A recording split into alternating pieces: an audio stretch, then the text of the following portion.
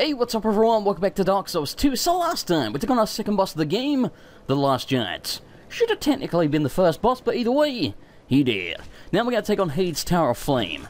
And yeah, we should be killing two bosses in this video, the Rumprider and Ornstein's kind of reject cousin, assuming nothing goes catastrophically wrong, but it very well could, because it's still kind of rusty, and this dagger does jack shit for damage.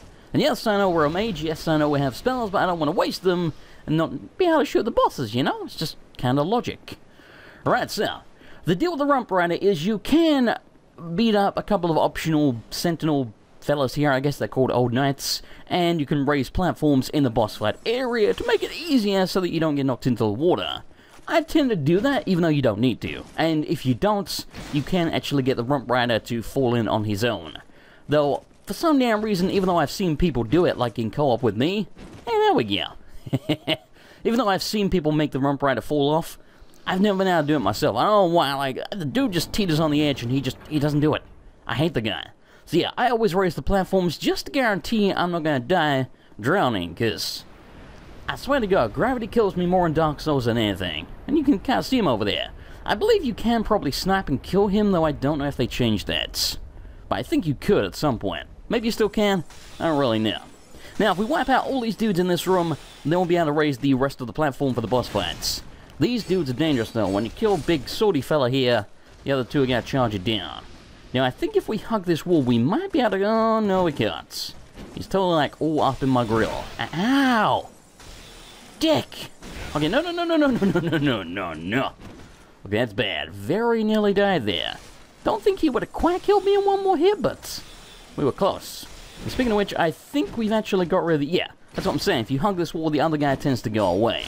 So that way you can one-on-one this fella. And that's extremely handy, because even though those dudes aren't that dangerous, 2-on-1, they can really mess your shit up. Come here, buddy. I'm going to kill you. Eventually. Soul arrow. Oh man, I love the way you just, like, when you start off as a mage in Dark Souls, even same thing in Dark Souls 1, you just shoot soul arrow after soul arrow after soul arrow. But, you know, fear not. Soon, very soon in fact, probably next episode, we're gonna be getting a whole bunch of new spells, and we can make some crazy shit happen. Well, nothing too crazy, let's be honest here. All the real crazy mage shit is really either in New Game Plus, or right near the end of the game. But don't worry, we're gonna get some new spells, it's gonna be awesome. Okay, and there's our boss fog down there. Just one more dude to deal with. Now, this area on New Game Plus, I would genuinely say one of the toughest areas in the game. Like, as far as ramp in difficulty goes between New Game and New Game Plus, this area is definitely up there. There's like red dudes freaking everywhere. They don't respawn, but holy shit, some of them are really dangerous. But of course, we'll deal with that when we get there. Speaking of New Game Plus, as I mentioned, we are going to be doing that pretty much back-to-back with this run.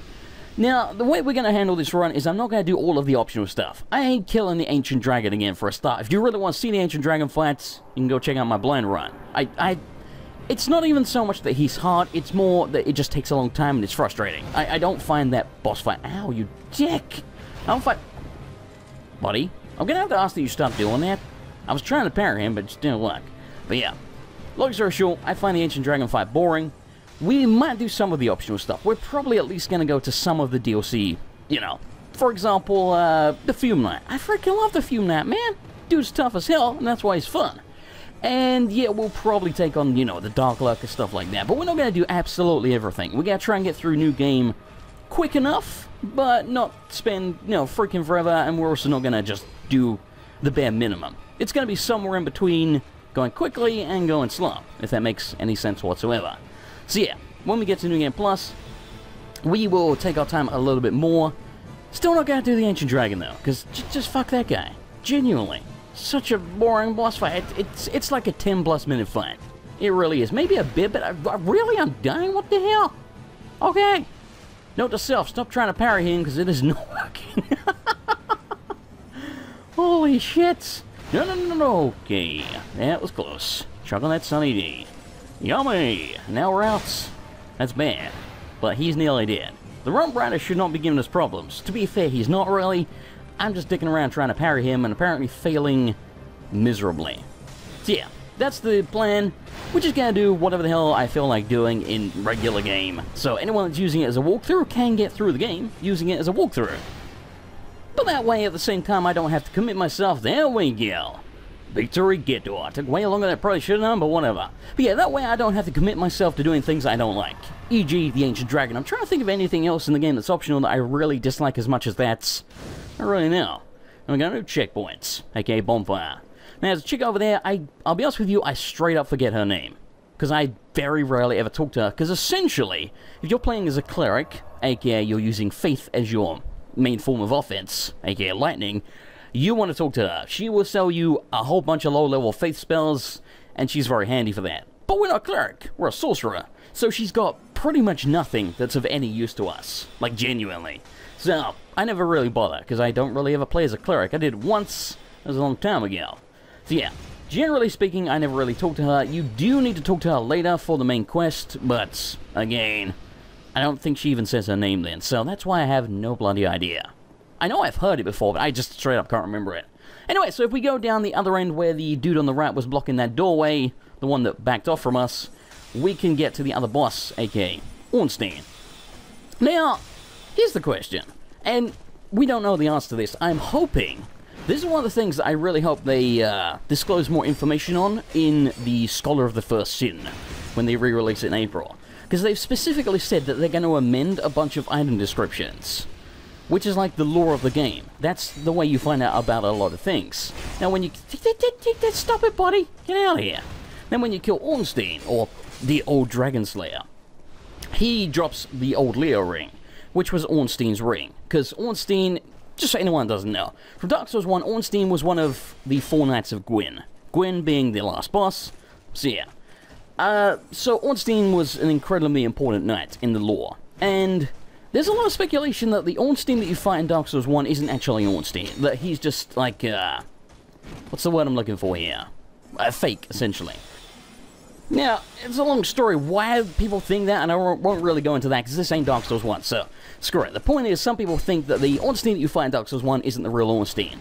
So him showing up in Dark Souls 2, even though he's not called Ornstein, and there's where the questions lie, a lot of people wonder, is this actually him, or is it someone who's just wearing his armor, or maybe a relative who inherited the old Leo ring?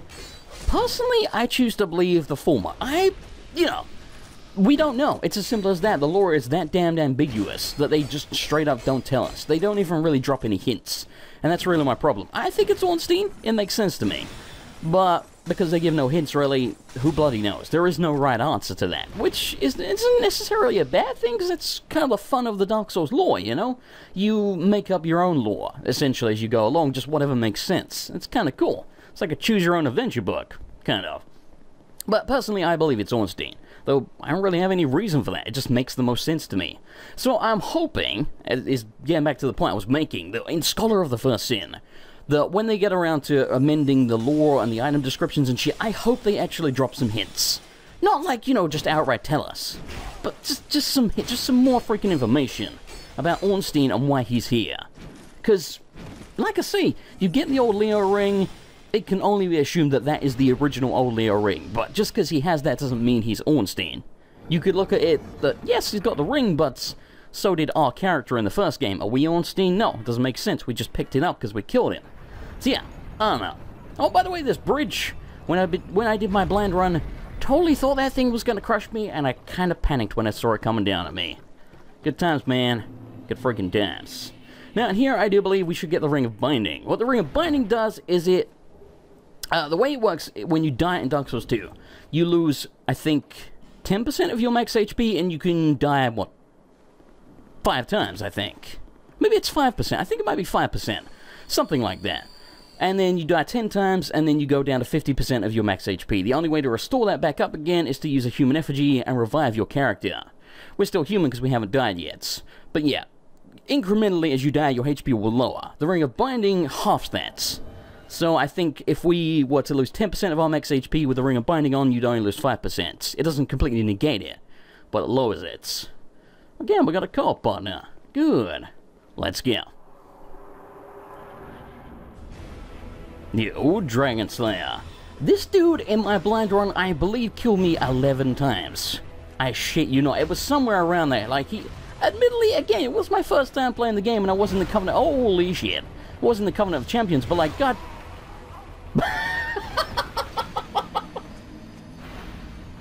Come on, man! Son of a bitch. Well, there you go. As I was trying to say, dude was basically my nemesis. Killed me way more than almost any other boss in the game. Not more than any other, but he was like 3rd or 4th overall, something like that. I think, depressingly enough, the Royal Rat Vanguard probably killed me the most. Which is just sad. But there you go. Anyone that says Ornstein's easy, I don't necessarily disagree. He doesn't have that much HP, he's usually pretty easy to dodge. But holy shit. The dude hits like a truck. Like, he really does. He pretty much two-shot me. It was kind of 3 shots, but I did... Oh, God. Didn't really get to heal after the 3rd one. You know, whatever. Okay, anyway. Now that we've got a co-op partner, we're going to try running back there. Hopefully we'll be able to get the first guy back again, though I kind of doubt it. But either way, we're going to run back there. I'm not going to fight any of the enemies, so... Hopefully this guy just runs as well. Otherwise, he's probably going to get murdered horribly, and I'll feel like a complete bastard. I already feel like a bastard just for dying in co-op. There you go. It's one of those weird things, like, I swear to God, I definitely die more in co-op than I do... Holy shit, that was so close to hitting me. See ya, dickholes? Okay, he's coming. But yeah, I swear to God, I die more in co-op than I do just single player. And I think it's kind of a combination of the fact that it takes you longer to kill bosses, usually, if your partner isn't doing staggering amounts of damage, because... when you summon someone, the boss gets a boost to their HP, or their defense. I think it's their defense. Doesn't really matter. Oh, they have a sign. It's the same guy. Good. Hopefully this time, I can not let him down. But yeah. And I think it's also partly the fact that I don't know, I just get distracted. Like, I start watching my co-op partner. I'm like, oh, look, I'm doing co-op. Isn't that entertaining? And then I get yeah, I just die. It sucks. Oh, shit. Buddy, you may want to go, because there's a big fella about to smack you. Oh, God. Hey, he rolled it. Good work. Okay, this time you're mine. I'm gonna try and parry, but son of a bitch. I swear to God, like the first time I ever tried to parry that slide attack, I did it. And since then, I haven't been able to pull it off. I was like, oh, I'm brilliant. I can parry that shit. Nope. Complete fluke. You are nearly dead, sir. That makes me feel a little bit better about my own failure, but, yeah, Ornstein, man, like I say, not much HP, usually fairly easy to dodge, but good lord does he hit hard. Like he really does. Give me my souls. Okay. I really can't believe my first death of the game came to this guy. Why do I have so much trouble? He shouldn't be that hard. God damn it. That's right, buddy. You stay over there. No. Don't come after me. I want no trouble. Ow, they hit me? What the hell? There we go. And the old Dragonslayer is down. Suck on that. And they both walk right at almost exactly the same time. It was like that was planned. Had I known that was going to happen, I probably would have done it myself. Thank you. Goodbye. Now, very quickly, I'm going to crush the old Dragonslayer soul as well as the Dragon Rider soul, because I want them. You can actually make some good shit from the Rumprider soul. Like, there's a good bow, there's a decent halberd, not halberd, twin blade. But genuinely, I think the Red Iron Twin Blade is the best Twin Blade in the game, bar none. I might be wrong about that, but holy shit. That thing, it's not the quickest Twin Blade, but it's got some crazy combos, man. Like, considering how fast it is, it hits like a truck. It really does. You can get some that hit more often, but between power and speed, the Red Iron is kind of in a league of its own. Yeah, I believe this guy sells miracles and we don't need them, but we'll try talking to him anyway, just in case. Transient being.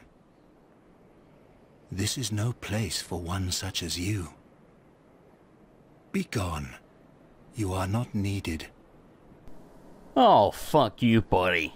So yeah, I believe we need... I can't remember the damn... I think... Is it a souvenir of reprisal? There's something you need, and you can get them by killing someone when you invade them as a blue phantom. And we have a bunch of blue orbs, because the old knights tend to drop them. So, you can get one like that. Of course, you have to win the invasion. I think you can also find a couple later in the game. And I believe in New Game Plus, as I mentioned, there's a bunch of red dudes around Heide's Tower. I think they all drop souvenirs as well, so... yeah, they're really easy to get, and that way you give him one, he'll talk to you. You can also join his covenants. We don't really care about that. Like I say, he sells miracles that we don't need, but I believe he also sells some other decent stuff, though I can't really remember what the hell it is, but, yeah, I think it's good. I don't really remember. Now, we're going to buy 6 regular Titanite shards, because that will allow us to fully upgrade, well, not fully upgrade, but fully upgrade as far as regular Titanite shards go, our Sorcerer Catalyst stuff. It's not called a Catalyst anymore, is it? I was quite cowboy now. Anyway, so now it's +3. The only way to upgrade it from this point is large shards, which we don't have enough of. We want to use those on our weapon. Speaking of which, now that we've got 9 strength and 13 dex, we can actually equip the damn thing, so we don't have to use the shitty dagger. Though I will stress, the dagger, as you've seen, doing backstabs and parries and shits, I don't think it's anything better in the game. I may be wrong, but I'm pretty sure if it doesn't have the highest crit damage, it's certainly up there. So it's a good weapon, but it's not really what we want. Plus, the falchion looks cool as hell. Now, I'm trying to think what we should do next. Do we have any shards? I don't remember. No, we don't. Well, let's go. Let's talk to Melentia. Oh, you again? Go on. It's on the cheap for you.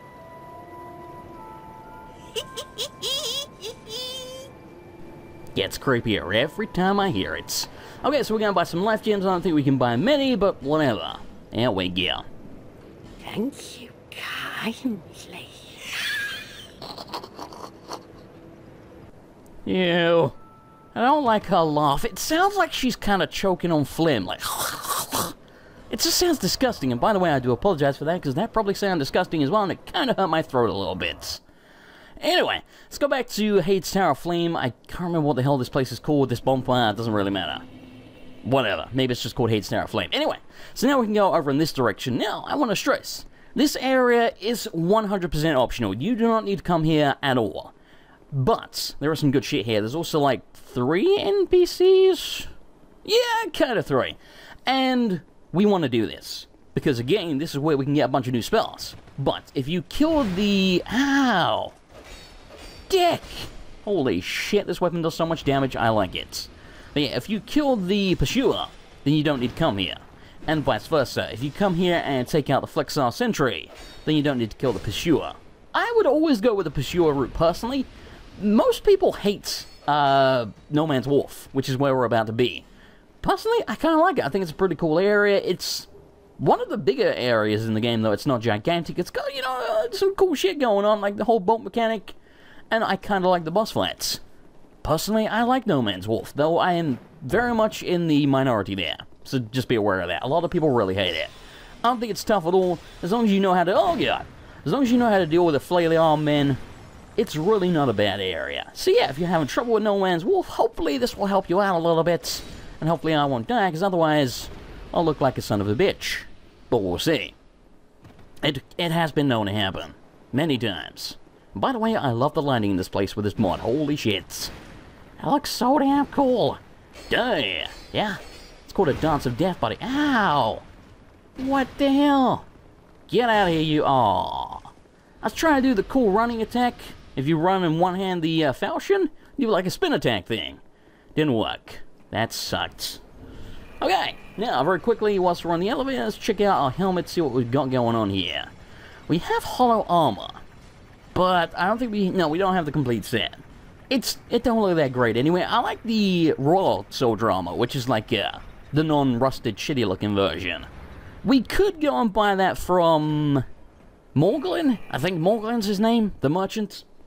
But we have to spend like 5k souls or something there, which we haven't done yet, and we don't have that many anyway, so we'll worry about that later. But yeah, I would like to get a decent set of armor. There is one we can grab around here. In fact... I believe this guy's kind of protecting it. We should be able to get it from the staircase up above this guy. Of course, we don't need to fight him. We could just run past, but where's the fun in that? Speaking of which, usually when I play this game off camera, I run past a lot of shit. It's just easier that way, so just be prepared for, you know, stupid deaths. Kind of in the vein of how I died to Ornstein, but, you know, to regular enemies. Because a lot of these enemies I just don't deal with. I just run past them. But I don't do that on camera, because, you know, it takes away half the point of Dark Souls. It ain't no damn fun to watch someone run past everything, so... Yeah, I'm probably gonna die in many stupid ways. Be prepared for that. And we get the Knight set. Not my favorite set of armor in the game. I don't really like... I have some weird thing where I like my character's head to either be completely shown, kind of like we are now, or completely enclosed. The Knight's Helm has, like, the visor up, and you can see your face in there. Something about that I just don't really like. But we'll see what we can wear for now. We might be able to wear... I can't remember, is it 70 or 75%? Where you can still roll at a decent speed. I think it's 70. Yeah, it's going to be 71. Well, we'll try it. No, it gives us fat roll. Son of a bitch. Okay, well, no helmet for us. But hey, we got an upgrade. Again, not my favorite set of armor in the game, but it's the first one that you really get. And it ain't that bad. Again, unless we go and buy some from Morgland, but I'm a cheap son of a bitch. And here we have Lucatil. Incredibly important character. What is it? I don't know you, and you don't know me. Things are better that way. Hey, turn that frown upside down.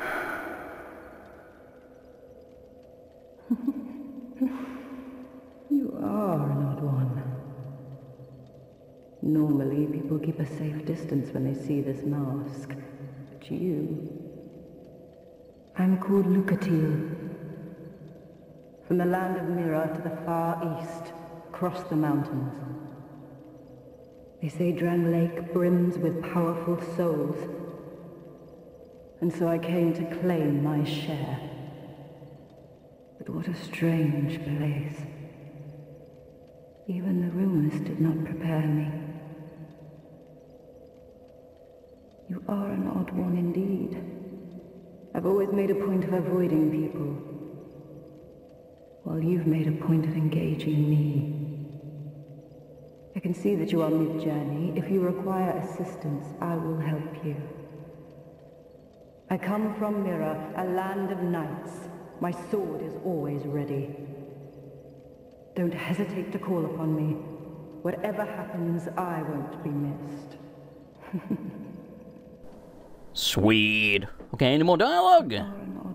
Nope, okay, she's saying the same damn thing. Okay, so now that we've spoken to her, that means we can summon her for the Flexile Sentry, which you kind of need to do in order to progress her story. Anyway, I'm getting away to here. Thanks for watching. I hope you enjoyed it. If you did, it was appreciated a like, and I will see you next time for more Dark Souls 2.